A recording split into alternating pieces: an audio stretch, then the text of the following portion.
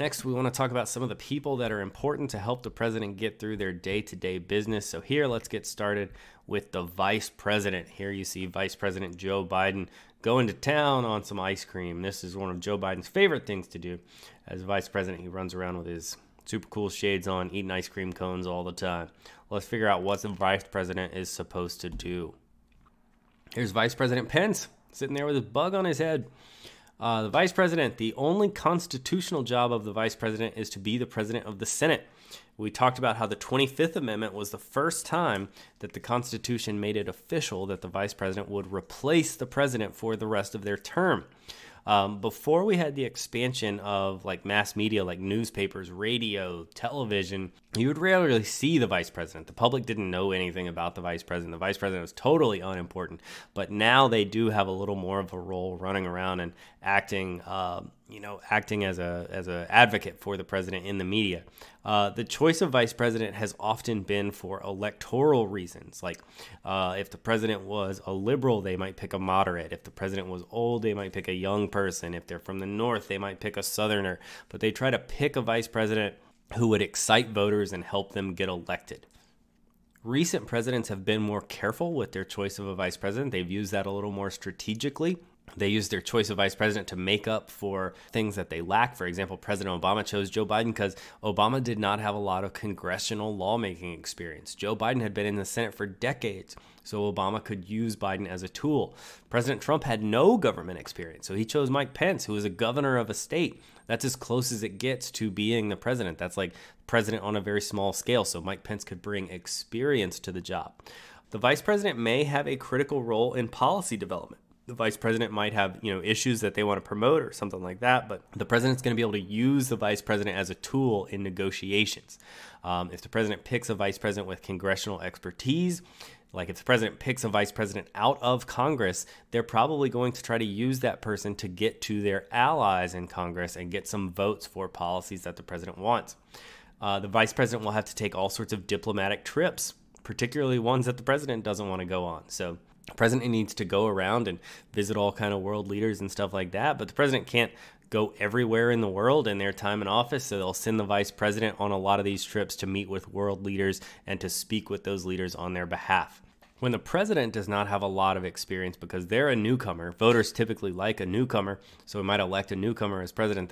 The president should probably choose a vice president who is experienced in government, and that's been the case with a lot of our recent presidents here, like Carter, Clinton, Bush, and Obama. They were all relatively new to working in national government, so they chose vice presidents who had a lot of experience in national government so they could use the vice presidents as an important helping tool. So a lot of what the vice president does today is serve as an advocate for the president. The vice president will be a spokesman for the president with all sorts of media outlets. The vice president might go on interview shows and things like that the president doesn't have time to do. The president's going to do a lot of PR duties for the president, like especially during campaign season. The president can be in one place campaigning, the vice president somewhere else. If the president is busy, the president can't go to all of the meetings that they should be at, then the president can use the vice president as a stand-in, right? The vice president can go to a meeting for the president and fill the president in later. Vice president does not sound super glamorous, probably, and that is definitely the case. The vice president is seen by a lot of people as a dead-end job. We don't usually have a lot of vice presidents go on to greater success after that.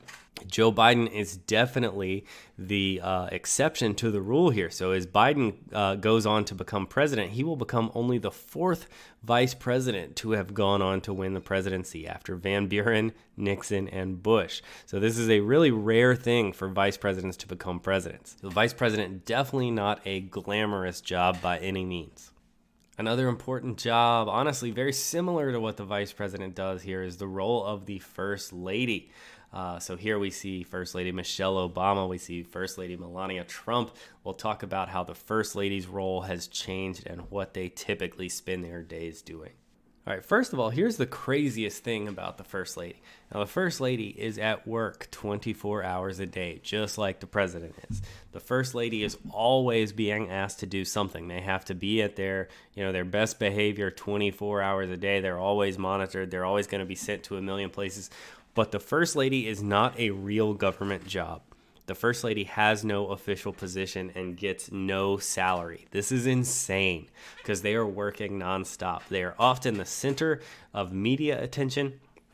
They often have played a role in advising their husbands. We've got some very famous first ladies like Eleanor Roosevelt, Hillary Clinton, who advised their husbands in policy matters because they were policy people themselves.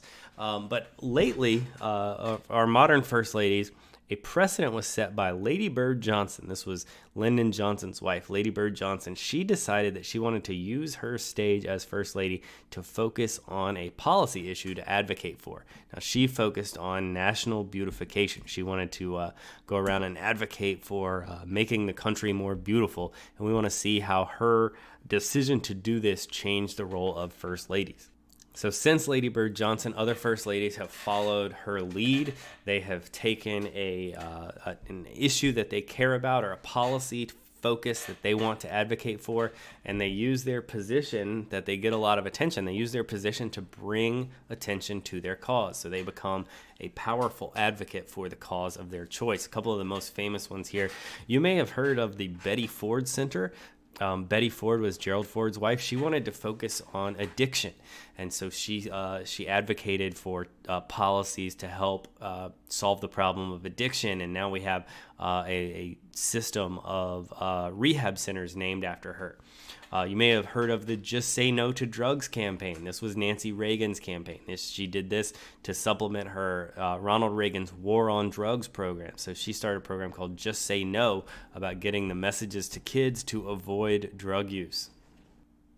Both President Bushes had first ladies that were librarians. Both Barbara Bush and Laura Bush were librarians, so they both spent their time in office advocating for public libraries and increased literacy. Michelle Obama focused on childhood obesity, and she really focused on advocating for changes to the school lunch program. I've spent many years teaching children very unhappy with the changes that Michelle Obama helped to put in place. But one of our most important first ladies recently has been Hillary Clinton. Hillary Clinton came from a policy background herself. She was a political figure on her own when she married Bill Clinton. And so when Bill Clinton was elected president, she wanted to put that expertise to use. And she was actually put in charge of planning policy changes for President Clinton. So she was put in charge of planning Clinton's attempt at healthcare reform in 1993. Ultimately, it did not get passed into law, but she had an important policy-making role. So there's a couple important people, the vice president and the first lady, helping the president with their day-to-day job, helping the president spread their message. Now let's look at a couple of people on the staff that help the president get the job done day to day.